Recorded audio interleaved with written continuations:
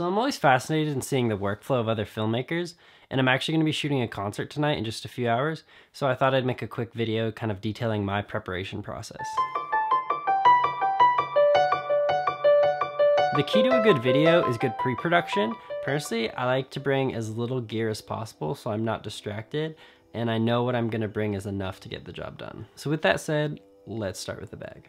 So the bag I'm using is the Lower Pro Tactic 450 AW backpack.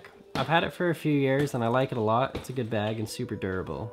So I'll start with the lenses. I'm just going to take my 50mm and my 30mm, which I probably won't use because I have my 17-40 on, which is what I'm shooting on right now.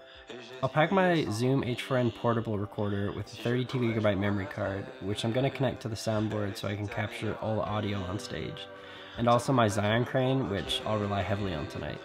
I also am going to put a camera light in there, and I put my batteries in this pocket, and I bring one extra Sony battery because I live on the edge.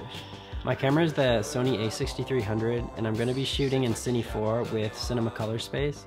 Okay, now that that's done, I can get into more important things. I really like to watch a few sample edits of something similar to what I'm going to shoot just to get some inspiration. Next, I like to take a nice long nap to get my mind and body relaxed. I think napping really gets the best ideas flowing and unlocks some creativity before filming.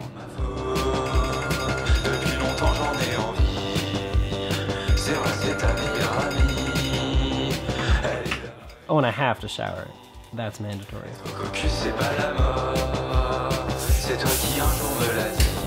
It's important to eat. That's a critical element of filming. Don't overlook what you're putting in your body before you go shoot.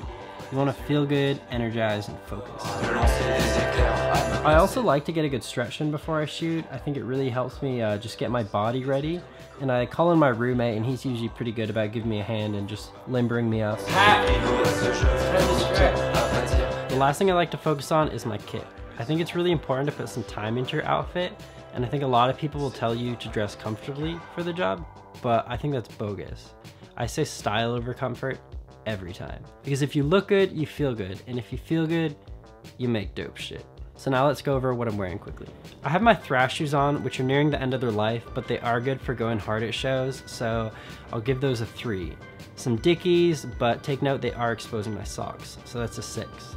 And I've got my mustard shirt on, so that's an easy 10, and my hair is also looking like a 10.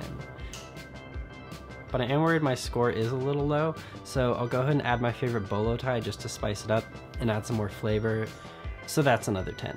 Adding that up, I'm sitting at a 7.8, and you don't really want to be leaving your house with anything less than a 7, and if you're concerned about what your score is, then it's probably less than a 7. And if you need any help, go ahead and shoot me a DM on Instagram, and I'll do my best to get back to you. Alrighty, now I feel like I'm ready to rock. It can be really stressful preparing for an event, especially when you overwhelm yourself with a lot of gear.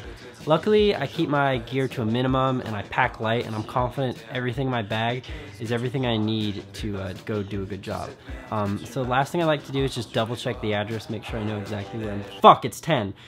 Oh, what? Where did the time— Oh, sorry, one sec, let me just— Fuck. Oh God, Pete, please don't pick up, please don't pick up, please don't pick up. Please. Hey man, hey Pete, dude, I'm so sorry. Yeah, no, I meant to call you earlier. It's been a crazy day. My phone died, and then my dog had to go to the vet, and I've been there all day, and it's just— No, yeah, I did the other day. But dude, I'm so sorry. It's over? The show's over. Fuck. Sorry, one sec, dude. Hey, no, don't you— So it looks like I'm not actually gonna be filming this particular event, but this info is really good for future stuff. So go ahead and like this video and hit subscribe if you enjoyed it, and if you want some more helpful tips, I'll definitely be doing that in the future on just how to be a better filmmaker. Sorry. Forget again? No, dude, I didn't forget. Not again. It was an accident.